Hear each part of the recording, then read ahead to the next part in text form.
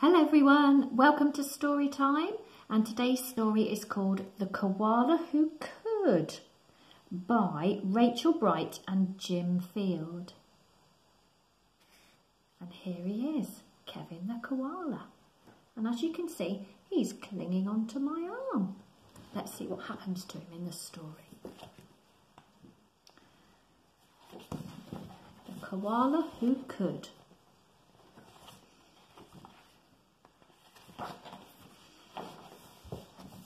In a wonderful place at the breaking of dawn, where the breezes were soft and the sunshine was warm, a place where the creatures ran wild and played free, a koala called Kevin clung to a tree.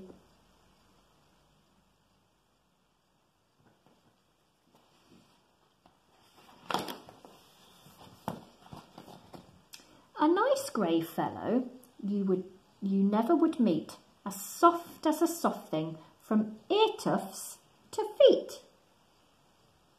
His favourite way to relax in the sun was to cling and to nap and to munch a leaf bun. He was terribly good at all of these things.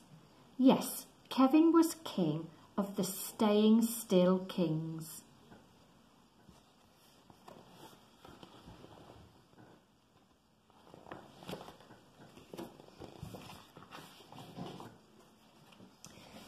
You see, Hachette was safe since he liked a slow pace, while the ground down below seemed a frightening place.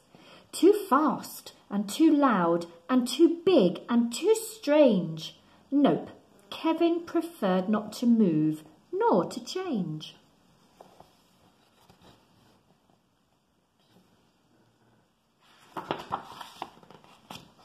So he clung to his tree, as he knew how to do, and was never too keen to try anything new.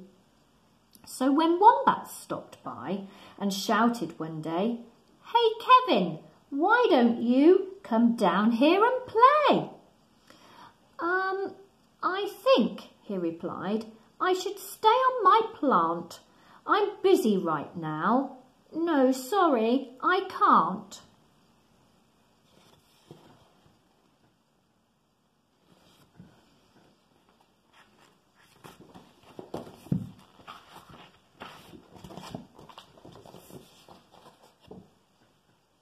"Why not?" cried the Roos, who liked the idea.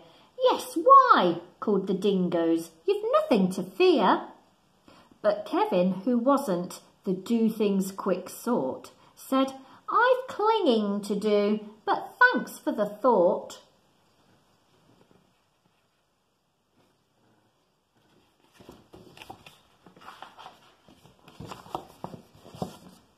As Kevin sat watching them chatter and share, a part of him wished he could join in down there.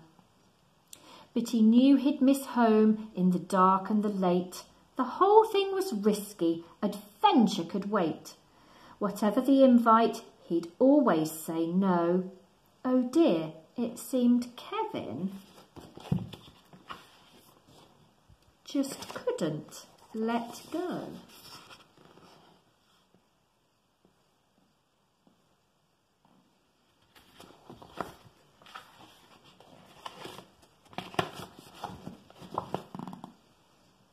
So his life was the same, no matter the day.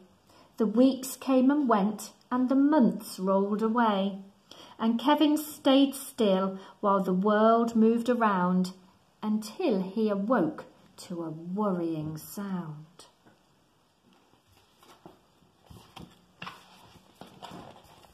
Oh, no. Tap, tap, the sound went. Well, this was a blow. Tap, tappity, tap, tap, tap. Oh no! What's happening?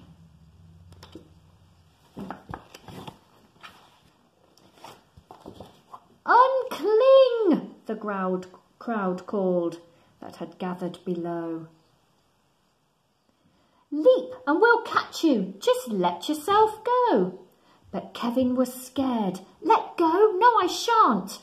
I won't," clung on Kevin. "Oh dear, I just can't.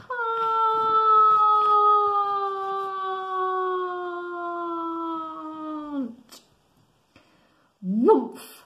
Down came the tree with a cracking and pinging, crash and a wallop, with Kevin still clinging.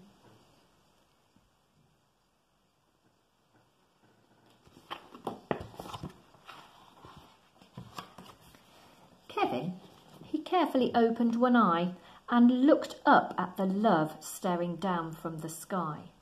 Then one claw by one claw he slowly unclung. He felt springy and light and happy and young.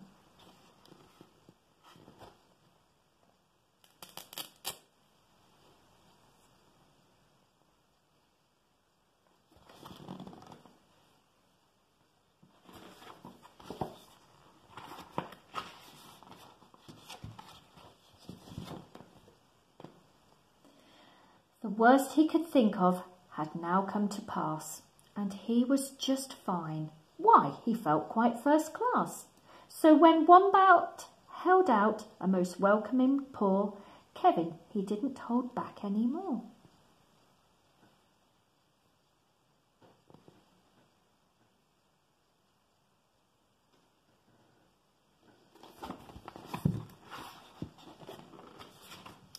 When Dingo asked, "Now will you come out to play?"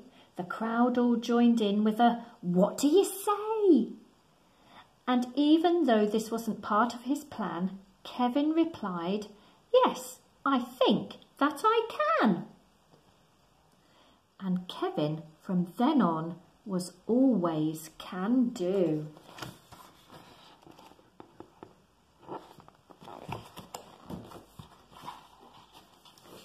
Because life can be great when you try something new.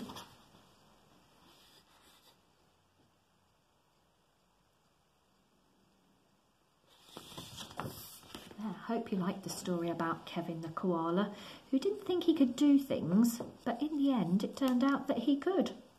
And he just needed to be a bit brave and have a go.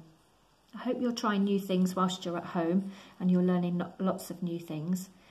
I'm really looking forward to seeing you back at school, hopefully soon. But in the meantime, take care, stay safe. Bye.